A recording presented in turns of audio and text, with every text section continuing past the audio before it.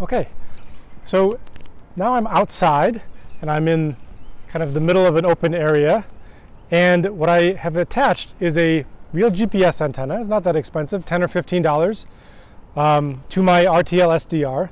I put it on its own metal table. There's a little magnetic mount on the bottom of the antenna, and it's sitting on its own metal table away from everything. It's attached to the RTL-SDR, which is mounted as far away from the laptop as possible to avoid noise, and that comes around into my laptop. Now what I'm going to do is I'm going to try to receive actual signals from the GPS antenna. Now there's a couple things to know. This GPS antenna has a powered low noise amplifier and some filtering on board. The signal from the satellites that are very far away is quite weak. And so the RTL-SDR sends power down the cable to power the low noise amplifier, and the signal comes back up the cable into the RTL-SDR. And even with that extra amplifier built into the GPS antenna, we need to set the gain on the RTL-SDR to be as high as possible. So all those settings are all taken care of in the GNURadio flow graph. So let me play that. So first thing I'll do is I'll pull out my cell phone and I'll use an app. This one is called, let me make sure I have this right. This one on Android is called GPS Test, and basically it pulls up a list of all the satellites that it's receiving. Some of them are US satellites, some of them are Russian, some of them are European, some of them are Chinese. What we're looking for are the strongest and highest GPS satellites. So satellites from the US with the highest elevation and the largest signal to noise ratio, which in this app is C over N0. So that's a very specific meaning for that ratio. A good one here looks like satellite number 6. I'll take a screenshot of this and show it. And so let me turn this off. And in satellite number 6, if I look up what taps I should take off of my my G2 shift register, those taps are taps 2 and 10.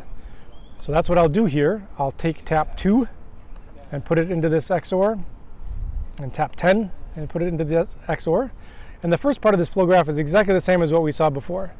So out of this final XOR, I am making the CA code for that particular satellite, satellite number 6. And now I'm going to do something a little bit different. I'm going to repeat each one twice. And what I'm going to do is I'm going to sample the GPS signal at twice the rate that it's coming in. So each chip in this CA code should correspond to 2 samples. And so I've set my sample rate here to be 2 times 1023, which is the number of chips per cycle, and times 1000. And remember that there are 100 data bits per second, and each data bit gets repeated with 10 cycles of this CA code, and we're sampling twice as fast as that. Okay, so that's why I'm repeating it here. Here I'm just mapping it from 0s and 1s to +1s and -1s to do the correlation. And in order to do the correlation, I'm going to turn that into a floating point and then a complex number. So this is just a complex number that is either the real number +1 or the real number -1.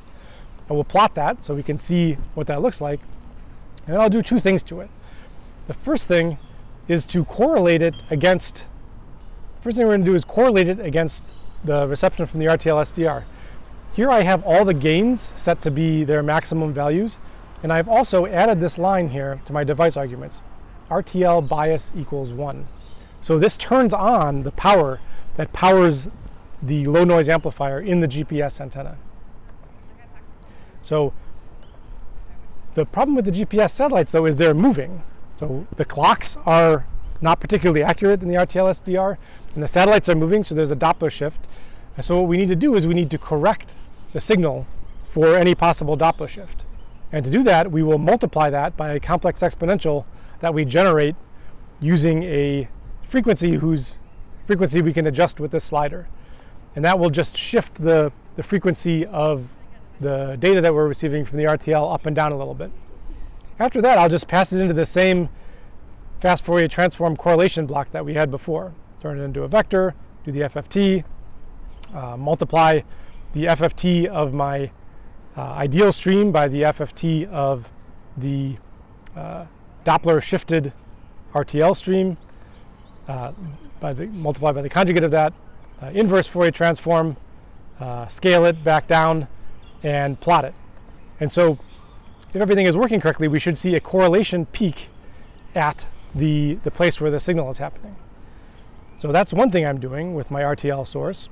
The second thing I'm doing is I'm just directly multiplying the plus and minus one, plus one and minus one stream with the Doppler shifted version of what we're receiving. And so, and then what that means is that every time the signal is a plus one, it gets multiplied by hopefully if everything is aligned, a plus one, and that turns into a one. Every time it's a minus one, it gets multiplied by minus one, and that also turns into a one. And so as the data bits come in, you will either get a whole series of ones or a whole series of minus ones. And this low pass filter is averaging together a whole chunk of those plus ones and minus ones. And then we're plotting the result. So we will average all those together, downsample, and plot 1,000 of those all together. So that's the third plot. All right, so let's play this and see what we get from this satellite.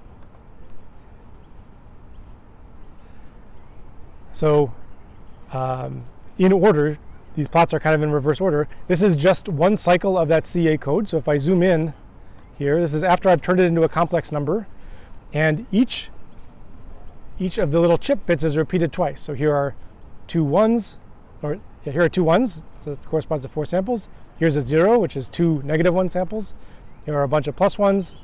Here are some minus ones. Every one of these is repeated twice, and in total, there are going to be not 1,023, but 2,046 of these samples in one cycle. The next thing to look at is this correlation magnitude here. So this is the magnitude of the correlation of the Doppler shifted version of what we're receiving and this, the data that we're generating for this particular satellite.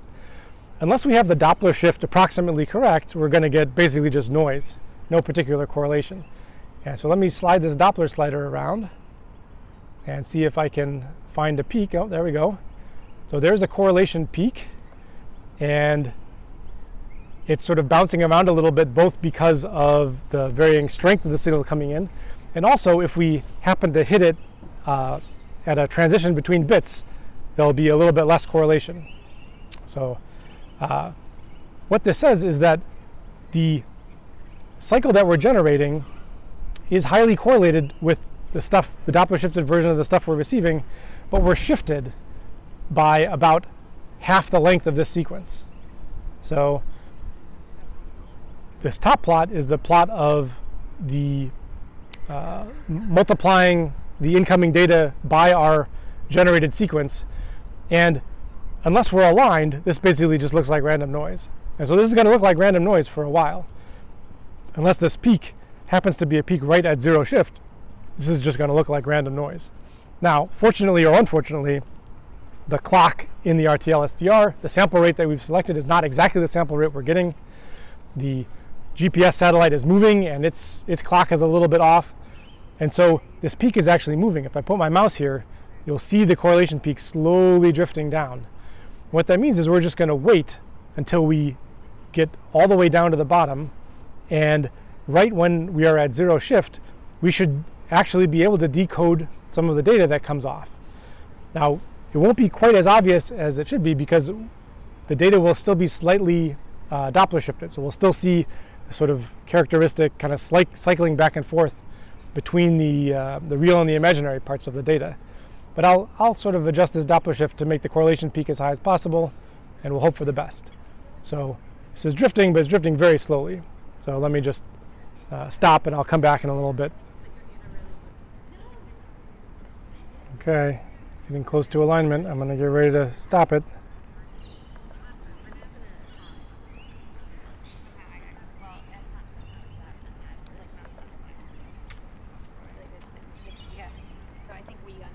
There we go. So now you can see that it's a little hard to tell where the bit transitions are, but for example here is definitely a place where the cycles shift. And if I had gotten the Doppler shift a little bit more correct, you would see the bits be aligned a little bit better. What you can see is that the clocks are drifting so fast that each of these points here is a correlation of all 1023 chips, and after a few hundred of these groups of 1023 chips, the clocks have started to drift away. That's why this peak is shifting. Let me try that again. Maybe I'll fix the Doppler shift a little bit.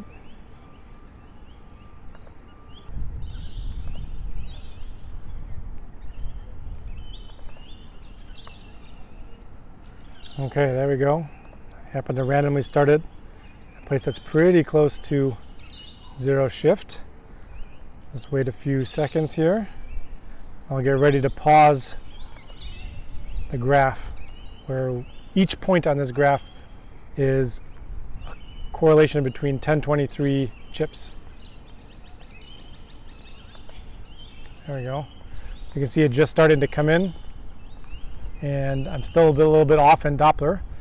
In a real system, you would use some sort of feedback mechanism like we talked about in the past, like with the Costas loop, to get rid of this residual phase shift.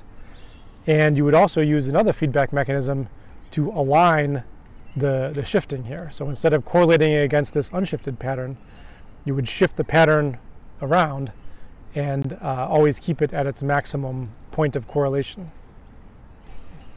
Another thing to try is, instead of just correlating the incoming signal with one cycle of the code, you can correlate it with 4 cycles, say.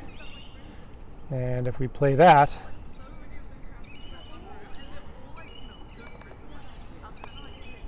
what we should see is 4 peaks. So as we shift the set of chips around, there should be 4 places where you get a high correlation. And there we are, we have our 4. See if I can retune. The advantage here is that it's a little bit narrower range where the Doppler shift is optimal.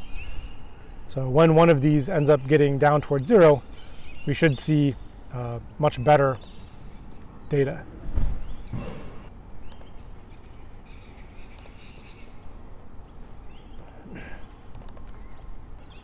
All right, as this correlation peak is getting to 0, it means that the clocks in the RTL-SDR and the clock on the satellite are getting closer and closer to being aligned with no relative shift.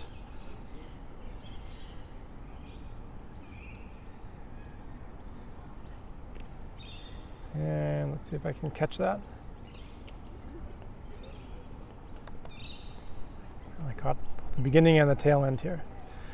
It still looks like there's a bit of a Doppler shift, but you can maybe trace out where the bit transitions happened. What would be great is if you could export this data and then try a bunch of other Doppler shifts to try to correct. It looks like here a transition happened between where there was a 0 and a 1 here.